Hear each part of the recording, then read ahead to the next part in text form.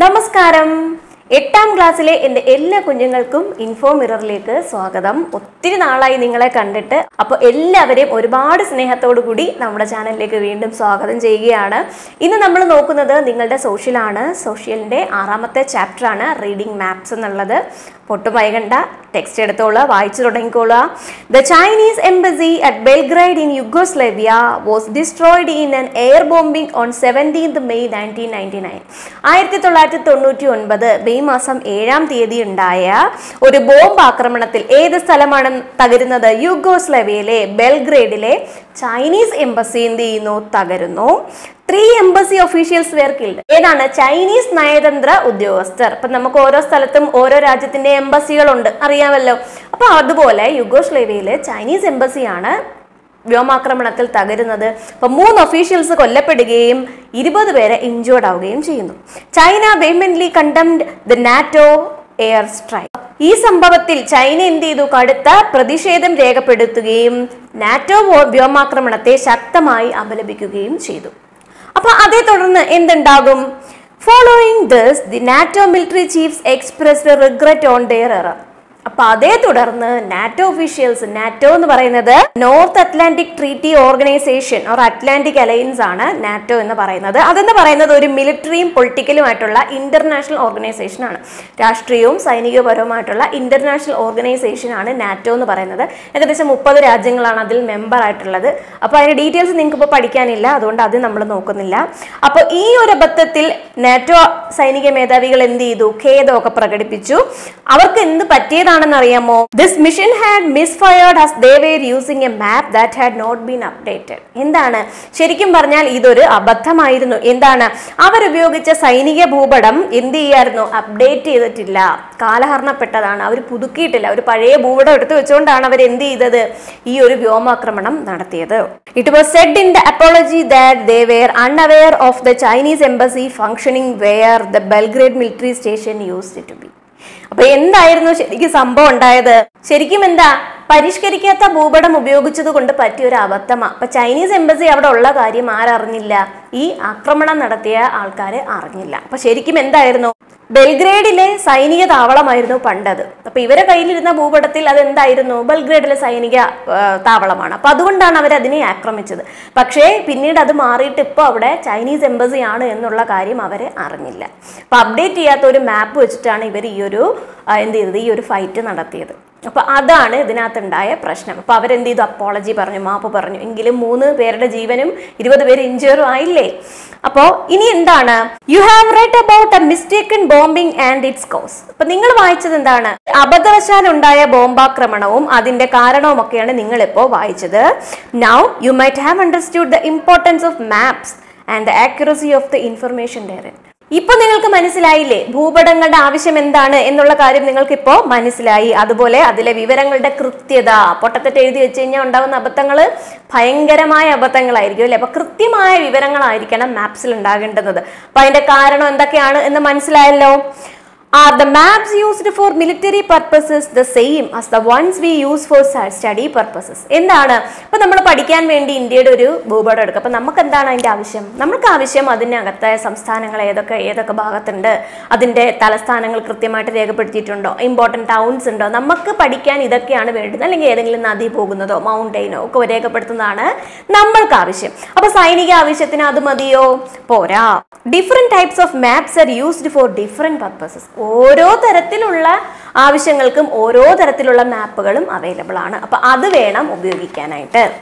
A few of them are given below. അപ്പൊ ഏതൊക്കെ തരത്തിലുള്ള മാപ്പുകളുണ്ട്? അതിൽ ചിലത് ഇതാ ഇവിടെ തന്നിട്ടുണ്ട്. എന്താണ്? Political map, military map, historical map, astronomical map, land use map and weather മാപ്പ്. ഇത്രയും മാപ്പുകളാണ് ഇവിടെ തന്നിട്ടുള്ളത്. അപ്പോ ഇത് ഓരോന്നിന്റെ ഉപയോഗം നമുക്ക് നോക്കാം.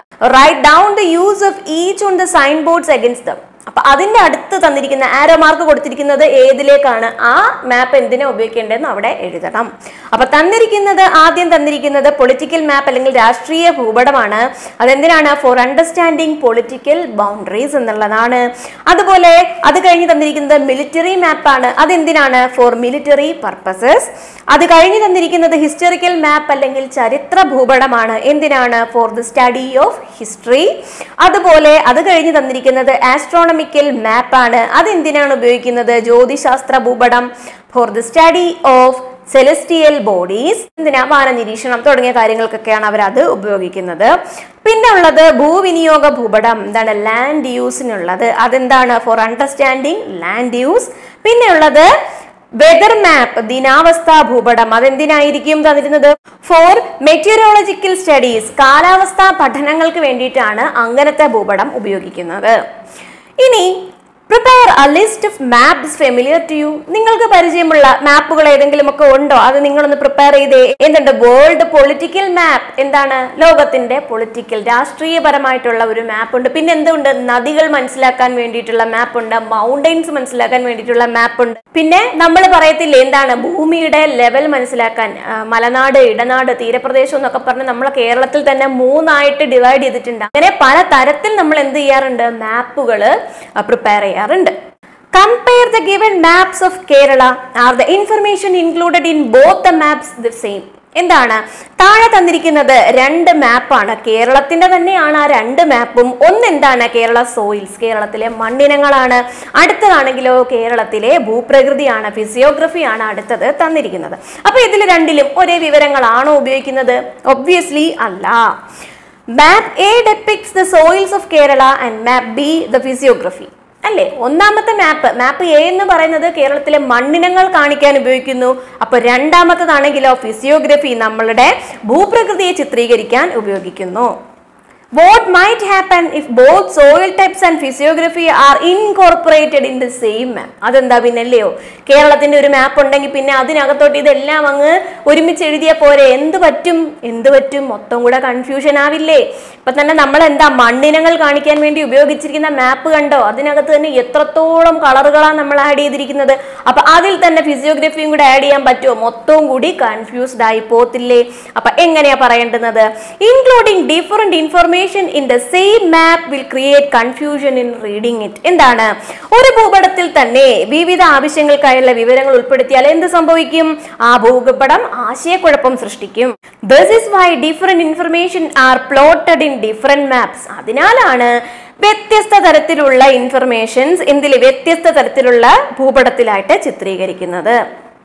Maps depicting specific themes are known as thematic maps. അപ്പോൾ ഇത്തരത്തിൽ പ്രത്യേക വിഷയങ്ങൾ പ്രതിപാദിക്കുന്ന ഭൂപടങ്ങളെയാണ് എന്ത് പേരിൽ അറിയപ്പെടുന്നത്? തീമുണ്ട്, അതിനൊരു പ്രത്യേക തീമുണ്ട്. ഈ ഒരു ഭൂപടത്തിന്റെ തീം എന്താ? ഇത് കേരളത്തിന്റെ ഫിസിയോഗ്രഫി. ഈ ഭൂപടത്തിന്റെ തീം എന്താ? അത് കേരളത്തിലെ മണ്ണ്, സോയിൽ. അപ്പം അതിന്റെ തീം അതാണ്. അപ്പൊ അത് ഓർക്കുക. അപ്പൊ എന്ത് പേരിട്ട് വിളിക്കുന്നുള്ളൂ? thematic maps എന്ന പേരിട്ടാണ് വിളിക്കുന്നത്.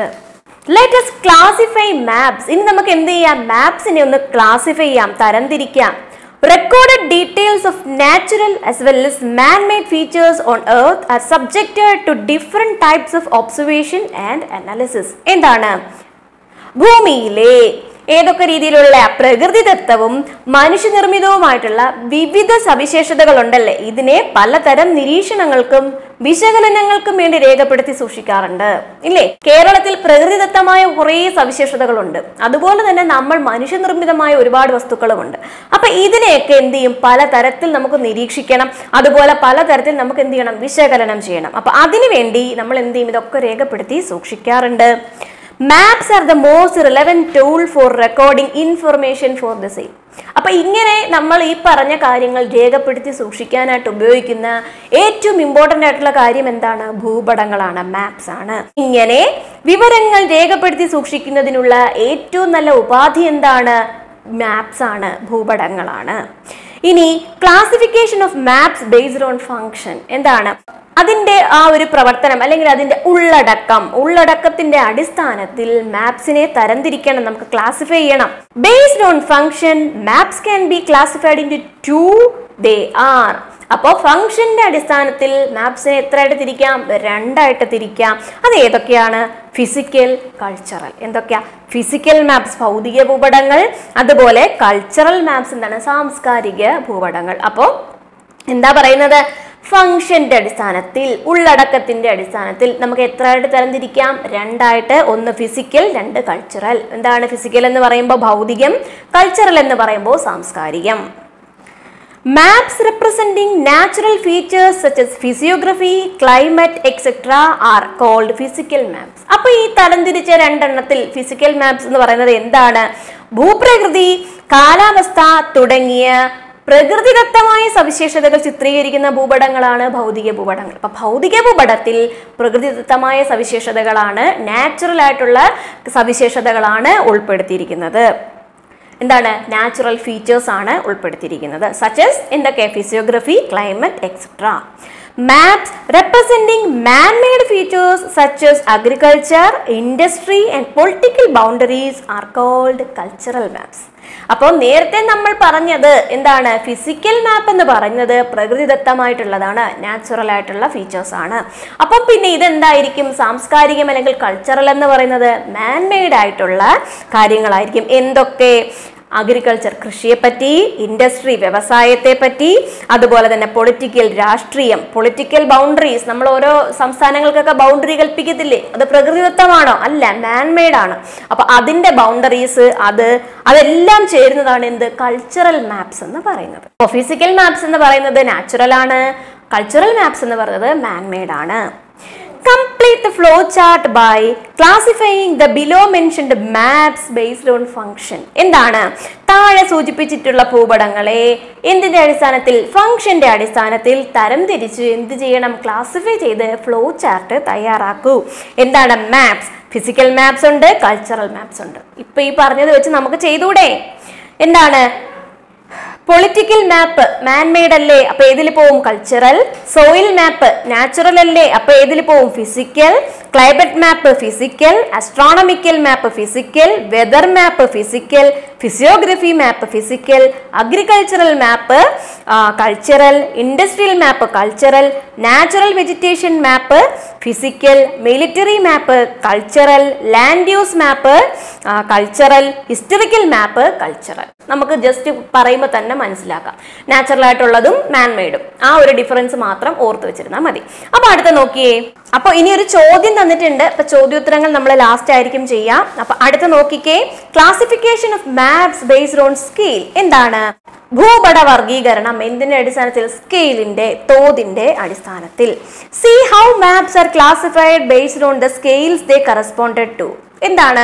ഭൂപടങ്ങൾ തയ്യാറാക്കാൻ ഉപയോഗിക്കുന്ന തോത്, സ്കെയിലിന്റെ അടിസ്ഥാനത്തിൽ അവയെ എങ്ങനെ തരംതിരിക്കാം എന്നുള്ളത് ദാ താഴെ തന്നിട്ടുണ്ട്. നോക്കിയേ. മാപ്സ് ആദ്യമേ എന്താണ്? സ്മോൾ സ്കെയിൽ മാപ്സ്, ചെറിയ തോതിലുള്ള മാപ്സ് ഉണ്ട്. ലാർജ് സ്കെയിലിൽ അല്ലെങ്കിൽ വലിയ തോതിലുള്ള മാപ്സ് ഉണ്ട്. അപ്പൊ ഉദാഹരണം മനസ്സിലാവുമ്പോൾ നിങ്ങൾക്ക് പിടി കിട്ടും. സ്മോൾ സ്കെയിൽ മാപ്സ് എന്ന് പറഞ്ഞാൽ എന്താ? അറ്റ്ലറ്റ്സ് മാപ്പ് നമ്മൾ കണ്ടിട്ടില്ലേ? അറ്റ്ലസ് ഭൂപടം. അപ്പൊ അറ്റ്ലസ് മാപ്പ് എങ്ങനത്തെയാണ്? ചെറിയ സ്കെയിലാണ് അതിനകത്തുള്ളത്. അതുപോലെ വോൾ മാപ്സ് നമ്മൾ കണ്ടിട്ടില്ലേ? വോളിലൊക്കെ ഉള്ള. അപ്പൊ അതൊക്കെ എങ്ങനത്തതാണ്? ചെറിയ തോതിലാണ് ഉള്ളത്. വലിയ തോത് ഭൂപടങ്ങളാണെങ്കിലോ, ലാർജ് സ്കെയിൽ മാപ്സ് ആണെങ്കിലോ, കഡസ്ട്രൽ മാപ്സ്, ടോപ്പോഗ്രഫിക്കൽ മാപ്സ് എന്ന് പറഞ്ഞാൽ എന്താ? കഡസ്ട്രൽ ഭൂപടം എന്താണെന്ന് അവിടെ തന്നിട്ടുണ്ട്. അതുപോലെ തന്നെ ടോപ്പോഗ്രഫിക്കൽ മാപ്പ് അല്ലെങ്കിൽ ധരാതലീയ ഭൂപടം എന്ന് പറഞ്ഞത് എന്താണെന്നും വിശദമായിട്ട് തന്നിട്ടുണ്ട്. അപ്പൊ ഇങ്ങനെയാണ് ക്ലാസിഫൈ ചെയ്യേണ്ടത്. എന്തിന്റെ അടിസ്ഥാനത്തിലാ? സ്കെയിലിന്റെ അടിസ്ഥാനത്തിൽ. എത്രയായിട്ട് ക്ലാസിഫൈ ചെയ്യും? രണ്ടായിട്ട് ക്ലാസിഫൈ ചെയ്യും. ഒന്ന് സ്മോൾ സ്കെയില്, രണ്ടാമത്തത് ലാർജ് സ്കെയില്. ഇപ്പൊ സ്മോൾ സ്കെയിലിൽ ഉദാഹരണമായിട്ട് നമുക്ക് എന്തൊക്കെ പറയാം? അറ്റ്ലസ് പറയാം, വോൾ മാപ്പ് പറയാം. അപ്പൊ ലാർജ് സ്കെയിൽ ആണെങ്കിൽ നമുക്ക് എന്തൊക്കെ പറയാം? കഡസ്ട്രൽ മാപ്പ് പറയാം, അതുപോലെ തന്നെ ടോപ്പോഗ്രഫിക്കൽ മാപ്സും പറയാം. If larger areas such as the world, continents, countries and states are to be depicted in a small sheet of paper, only a little information can be incorporated into it. എന്താണ്? ലോകം, അതുപോലെ വൻകരകൾ, രാജ്യങ്ങൾ, സംസ്ഥാനങ്ങൾ തുടങ്ങിയ വിശാലമായ കാര്യങ്ങൾ. ഇതൊക്കെ ചെറുതാണോ? അല്ല, ഇതൊക്കെ വിശാലമായ കാര്യങ്ങളാണ്. അപ്പൊ ഇങ്ങനത്തെ വിശാലമായ പ്രദേശങ്ങളെ എന്ത് ചെയ്യണം? ഒരു കൊച്ചു കടലാസിൽ ചിത്രീകരിക്കണം. അപ്പൊ നമുക്ക് എന്ത് ചെയ്യേണ്ടി വരും? കുറച്ച് വിവരങ്ങൾ മാത്രമേ അതിൽ ഉൾപ്പെടുത്താൻ കഴിയുകയുള്ളൂ. Maps showing only the important information of largest areas are called small scale maps. എന്ന് പറഞ്ഞാൽ എന്താണ്? വലിയ ഭൂപ്രദേശങ്ങളിലെ പ്രധാന വിവരങ്ങൾ മാത്രം ഉൾപ്പെടുത്തി തയ്യാറാക്കുന്ന ഭൂപടങ്ങളാണ് എന്ത്? സ്മോൾ സ്കെയിൽ ഭൂപടങ്ങൾ, സ്മോൾ സ്കെയിൽ മാപ്സ്. ഇപ്പോൾ ഒരു ചൈന എന്ന് പറഞ്ഞ ഒരു രാജ്യത്തെ നമുക്ക് എന്ത് ചെയ്യണം? ഒരു അറ്റ്ലസിനകത്ത് നമുക്ക് ചിത്രീകരിക്കണം. ചൈനയുടെ വലിപ്പം വളരെ വലുതാണ്, അതിലെ എല്ലാ കാര്യങ്ങളും നമുക്ക് അതിൽ ചിലപ്പോൾ ആഡ് ചെയ്യാൻ പറ്റില്ല. അപ്പൊ അങ്ങനെയുള്ളതിനെയാണ് നമ്മൾ എന്തെന്ന് പറഞ്ഞത്? സ്മോൾ സ്കെയിൽ മാപ്സ് എന്ന് പറയുന്നത്. If the area to be depicted is a comparatively small region like a ward or a village, more information can be incorporated in it. പക്ഷെ നമ്മളിപ്പോൾ പറയുക, ഇപ്പം നമ്മുടെ ജില്ല എടുക്കുക, അതിൽ ഏതെങ്കിലും ഒരു ചെറിയ വില്ലേജ് അല്ലെങ്കിൽ ഒരു വാർഡ് മാത്രം മതി നമുക്ക് മാപ്പിലാക്കാൻ. അപ്പം നമുക്ക് എന്ത് ചെയ്യാം? അതിൻ്റെ ഒരുപാട് ഡീറ്റെയിൽസ് നമുക്ക് അതിനകത്ത് ആഡ് ചെയ്യാനായിട്ട് സാധിക്കും. അങ്ങനെ maps representing detailed information of A small area are called large scale maps. അപ്പോൾ ഒരു വാർഡ് അല്ലെങ്കിൽ ഒരു ജില്ലയിലെ ഒരു വാർഡ് എന്ന് പറയുമ്പോൾ വളരെ ചെറിയ ഭാഗം മാത്രമേ ഉള്ളൂ. അപ്പം അത് മാത്രമായിട്ടൊരു മാപ്പ് എടുക്കുകയാണെങ്കിൽ നമുക്ക് ആ മാപ്പിനകത്ത് അതിൻ്റെ ഒരുപാട് വിവരങ്ങൾ നമുക്ക് ആഡ് ചെയ്യാൻ പറ്റും അല്ലേ? അതിലെ പോകുന്ന റോഡുകളും എവിടെയൊക്കെ പഞ്ചായത്ത് പൈപ്പ് ഉണ്ടെന്ന് വരെ നമുക്ക് ആഡ് ചെയ്യാൻ പറ്റും. അപ്പം അത്തരത്തിൽ വിശദമായിട്ട് പറയുന്നതിനെയാണ് നമ്മൾ എന്തെന്ന് പറയുന്നത്? ലാർജ് സ്കെയിൽ മാപ്സ് എന്ന് പറയുന്നത്. എന്താണ്? Observe an atlas and identify whether the maps in it are small scale or large scale. അപ്പൊ നിങ്ങൾ എന്ത് ചെയ്യണം? ഒരു അറ്റ്ലസ് പരിശോധിച്ച് അതിലെ ഭൂപടങ്ങൾ ചെറിയ തോത് ഭൂപടങ്ങളാണോ, സ്മോൾ സ്കെയിൽ ആണോ, ലാർജ് സ്കെയിൽ ആണോ എന്ന് നിങ്ങൾ തിരിച്ചറിയുക. ഇനി ചോദ്യോത്തരമാണ്, അത് നമുക്ക് അടുത്ത വീഡിയോയിലാണ് ചെയ്യുക. അപ്പൊ കഡസ്ട്രൽ മാപ്സ് എന്ന് പറഞ്ഞത് എന്താണ്? നമ്മൾ ഇപ്പൊ പറഞ്ഞതാണ്. എന്താണത്? The word cadastral is derived from the French word cadastre, which means register of territorial property. പ്രാദേശിക ഭൂസ്വത്തിന്റെ പുസ്തകം. ടെറിട്ടറി ആയിട്ടുള്ള പ്രോപ്പർട്ടിയുടെ രജിസ്റ്റർ എന്നുള്ളതാണ് ഏത് വാക്കിന്റെ അർത്ഥം? കഡസ്ട്രൽ മാപ്പിന്റെ അർത്ഥം. അത് ഏത് പദത്തിൽ നിന്നാണ് എടുത്തത്? ഫ്രഞ്ച് പദമായ കഡസ്റ്റർ എന്നുള്ള ഫ്രഞ്ച് പദത്തിൽ നിന്നാണ് അത് എടുത്തിട്ടുള്ളത്. Cadastral maps are prepared to record the boundaries and ownership details of land properties such as fields, buildings, etc.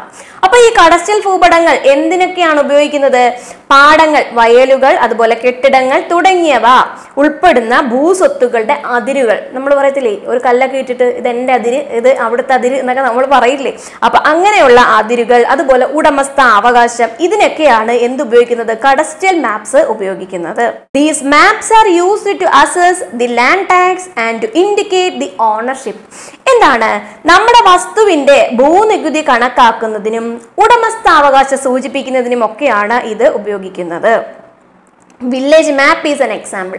നമ്മുടെ വില്ലേജിലെ മാപ്പ്, നമ്മുടെ ഗ്രാമങ്ങളുടെ മാപ്പൊക്കെ ഇതിന് ഉദാഹരണം ആണ്. അപ്പം കഡസ്ട്രൽ ഭൂപടങ്ങൾ എന്താണ് എന്ന് മനസ്സിലായേ? ഇനിയുള്ളത് ടോപ്പോഗ്രഫിക്കൽ മാപ്സ് അല്ലെങ്കിൽ ധരാതലീയ ഭൂപടമാണ്. Topographical maps are prepared based on comprehensive land surveys. അപ്പോൾ ഇത് എങ്ങനെയാണ് ഉണ്ടാക്കുന്നത്? ടോപ്പോഗ്രഫിക്കൽ മാപ്പ് എന്ന് പറഞ്ഞാൽ നമ്മുടെ ധരാതലീയ ഭൂപടങ്ങൾ എങ്ങനെയാണ് തയ്യാറാക്കുന്നത്? ഡീറ്റെയിൽഡ് ആയിട്ടുള്ള സമഗ്രമായ ഭൂസർവേയുടെ അടിസ്ഥാനത്തിലാണ് ഇത് തയ്യാറാക്കുന്നത്. എന്താണ്? നാടുനീള നടന്ന് സർവേ നടത്തി ഡീറ്റെയിൽഡ് ആക്കിയാണ് ഇത് ചെയ്യുന്നത്. These maps show both natural and man-made features in detail. അപ്പൊ ഇതിനകത്ത് എന്തൊക്കെ കാണിക്കുന്നുണ്ട്? മാൻമെയ്ഡും നാച്ചുറലുമായിട്ടുള്ള എല്ലാ ഡീറ്റെയിൽസും ഈ മാപ്പിൽ നമുക്ക് കാണാനായിട്ട് സാധിക്കും. Detailed information on relief, topography, reverse, forest, agricultural lands, towns, means of transport and communication, settlements etcetera are included in topographical maps. അപ്പോൾ ഈ പറഞ്ഞ ടോപ്പോഗ്രഫിക്കൽ മാപ്സിനകത്ത് എന്തൊക്കെയാണുള്ളത്? ഭൂപ്രദേശങ്ങളുടെ ഉയരം, ഭൂപ്രകൃതി, നദികൾ, വനങ്ങൾ, കൃഷിയിടങ്ങൾ, പട്ടണങ്ങൾ, ഗതാഗത വാർത്താവിനിമയ മാർഗങ്ങൾ, ജനവാസ കേന്ദ്രങ്ങൾ തുടങ്ങിയവയൊക്കെ ഡീറ്റെയിൽഡ് ആയിട്ട് ഈ മാപ്പിൽ ഉണ്ടാവും. ഏത് മാപ്പിനകത്ത്? ടോപ്പോഗ്രഫിക്കൽ മാപ്പ്. മലയാളം എന്തുവാ? ധരാതലീയ ഭൂപടം. അപ്പൊ അതൊക്കെ ഇതിനകത്ത് ഉണ്ടാകും. അടുത്ത തന്നിരിക്കുന്നത് മാപ്പ് റീഡിംഗ് എന്നുള്ള ഭാഗമാണ്. അപ്പോൾ ആ ഒരു ഭാഗം കൂടി ഈ വീഡിയോയിൽ ഉൾപ്പെടുത്തുന്നില്ല. കാര്യം ഇപ്പോൾ തന്നെ വീഡിയോയ്ക്ക് സൈസ് ഉണ്ടാകും. അപ്പോൾ ഒരുപാട് വലിയ സൈസ് ആയാൽ അപ്ലോഡ് ചെയ്യാനും നിങ്ങൾക്കും പഠിക്കാനും ബുദ്ധിമുട്ടാകും. അത് മാത്രമല്ല, എല്ലാം കൂടി ഇതിനകത്ത് മിക്സ് ചെയ്ത് പറയുന്നില്ല. അടുത്ത സെക്ഷനായിട്ട് തന്നെ പഠിക്കാം. അപ്പോൾ ഇത്രയും കാര്യങ്ങൾ നന്നായിട്ട് പഠിക്കുക. ഇംഗ്ലീഷിൽ ഞാൻ എല്ലാം ചെയ്തിട്ടുണ്ട്. കുറച്ച് ചോദ്യോത്തരങ്ങൾ, അവസാനത്തെ കുറച്ച് പാഠങ്ങളുടെ ചോദ്യോത്തരങ്ങൾ പെൻഡിങ് ഉണ്ടാവും. അത് ഉടനെ തന്നെ അപ്ലോഡ് ചെയ്യുന്നതായിരിക്കും. അപ്പോൾ എൻ്റെ എല്ലാ കുഞ്ഞുങ്ങളും നല്ല മിടുക്കനായിട്ട് പഠിക്കണം. All the best.